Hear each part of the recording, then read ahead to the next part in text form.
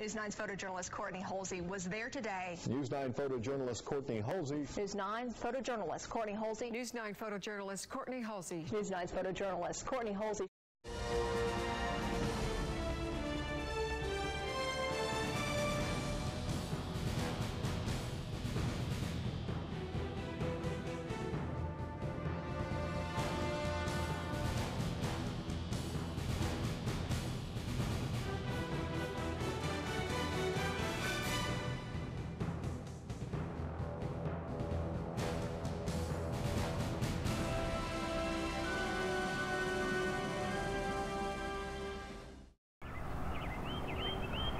As the sun came up and the smoke cleared, the picture of the wildfire's destruction became clearer. Smoldering hotspots, homes burned to the ground. It's an image that seems to repeat itself in one block after the next. Down the road, the wind that ripped through this Choctaw neighborhood is now calm. And Patty Walker is thankful. I'm very blessed because we were lucky. And grateful for the neighbors who saved her home. Everybody was just grabbing hoses and pitching in where they could pitch in, and when something was really getting bad, we all tried to concentrate on that area. It's just amazing how good the people are around here. Walker was home when the fire swept through town Friday, and she refused to leave. I've been told I was a ding-a-ling for not leaving, but I was like, I can't leave my house. If I lose my memories, I lose everything. Across the way, Choctaw's Mayor Randy Ross's home couldn't dodge this bullet. The fires 2 years ago went just to the west of me and took out several houses. Fortunate we missed those, but this time we weren't so fortunate. The mayor, like many, is left with nothing but the shirt on his back. It's pretty sentimental. It's tough to look at your worldly possessions that are gone, and I'm wearing pretty much borrowed clothing today with a shirt that I gave my father-in-law and my son's pants. Despite losing his home of 27 years, he's dealing with the devastation with a smile. He has plenty of reasons to. And the sun's shining, and we all got up, and now it's just go about our business, and Oklahomans are resilient. The mayor says he plans to rebuild, and Patty Walker says she will recover. And it's that Oklahoma resilience that helps both people rise above the ashes. Life goes on, and we survive. That kind of makes you feel better. Welcome to the Red Rooster, a place of tranquility and a chance to step back in time. Until I was standing on the front porch. Well, about that time, I heard a roar. like a freight train, the May 24th tornado didn't stop for anything. All I could remember was just praying that God would save me. In a matter of minutes, Debbie's world was turned upside down, literally. Here's what's left of her red rooster.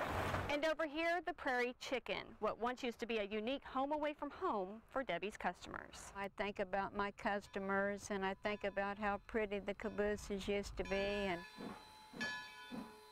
But being underinsured, Debbie was forced to make her home livable again and reinvested the rest just to make ends meet, leaving little left to restore the cabooses. It's sad to drive up every day and see them down. I hate to leave them here to rust, and I don't want to cut them up. It's overwhelming. I mean, you're just, it's a roller coaster of emotions. You can accomplish enough in 30 minutes. We're going to do the lunge and stretch, and we're going to show you guys today some things you can do in that 30 minutes. Squat and press up and over. You can get in, warm up, get your heart rate going. To help get our heart rate going, we're going to step every time. Step and boom. Go. 10, yep. Okay, inside leg is lunge. Yep, 3 bursts. I'm going to go back up. You guys were lifting 40 pounds. No, we burst. Like where I'm peaking and then recovering and peaking and recovering over 30 minutes. And then you're gonna hinge, row, then the dumbbells stay right there and then come up.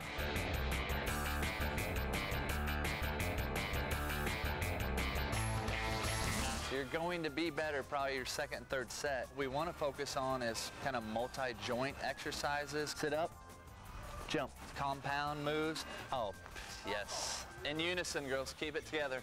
Let's get a little bit of hang time now. Where I'm doing, you know, say a squat, with a press. Weights in the heels, core's tight, or you're doing a lunge with a rotation. There you go. Drive up off that front leg. You're trying to get as much done as you can in that short amount of time. Now, we got to go again, right away. Let's get right back into it, Lauren. The benefits of getting a little workout in at lunch, 10 of them. We all know how unproductive we are compared to the morning time, about 24 minutes. I do way less. In the afternoon, I start getting sluggish and I'm tired. I'll be happy afterwards. You'll definitely be happy afterwards. Just not happy right now. Compared to if I get a little workout, boost of a little bit of adrenaline, get some, get some blood flow. Good job, girls. And you should be more productive through the rest of your day. We are about 26, 27 minutes into it. How are they going to finish off? They're gonna walk, get their heart rate back down, and then we're gonna just do some light stretching. We wanna keep that blood flow going, try and transport that lactic acid out, and then also it feels good to stretch at the end of the workout. We want to say thanks to photojournalist Courtney Halsey for putting that together.